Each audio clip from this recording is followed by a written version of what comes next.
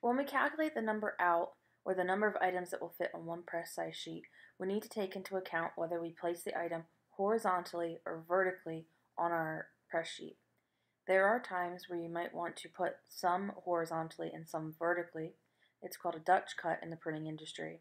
But for our class, we are never going to use Dutch cut. We will either put all of the postcards or whatever we're printing horizontally or all of them vertically. The steps that we use to calculate the number out, I like to call the option 1, option 2 scenario. We're going to take the length and width of our paper and put it on the top part of the formula.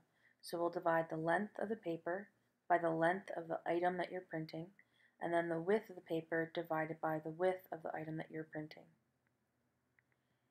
The option 2, you need to switch either the paper length and width or the item length and width, but not both. And so for our purposes, we're going to switch the bottom values.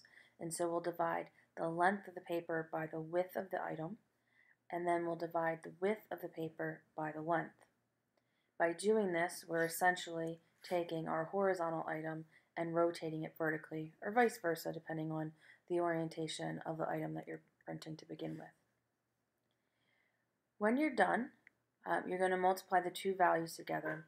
And so when you divide the length of the paper by the width, if it comes out to 2.16, and then the width of the paper divided by the width of the item, and it comes out to 1.4, you're going to take the whole number, because you're basically saying that you can print two whole items on the length of the paper and one whole item on the width.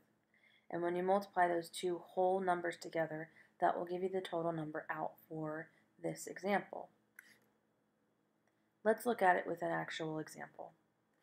If I have a 23 by 35 inch press sheet and I'm trying to print postcards on it that are 5 inches by 7 inches, I can divide 23 by 5, which is the length of the paper and the length of the postcard, and 35 by 7, which is the width of the paper and the width of the postcard, and I will get exactly 4.6 by 5.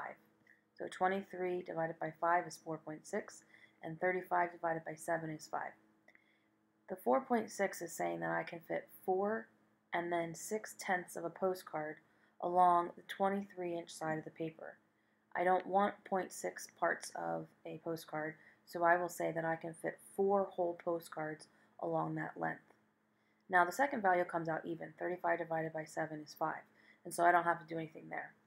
So I'll take the whole numbers, 4, and multiply it by 5, and this first scenario will give me 20 postcards per sheet of paper, or per press size sheet. The reason that we always have to do the option 1 and option 2 scenario is because these postcards are running horizontally. What if I wanted to rotate them and run them vertically?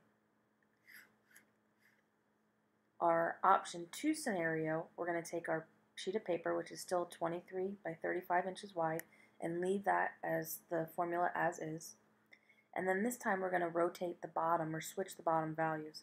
So we're going to put the 7-inch part of the postcard along the 23-inch side of the paper, and the 5-inch side of the postcard along the 35-inch side of the paper. When you divide 23 by 7, it comes out to 3.29, and 35 divided by 5 is 7. We only keep the whole numbers because I'm only concerned about a whole number of postcards. And so when we take 3 and multiply it times 7, option 2 gives us 21 out.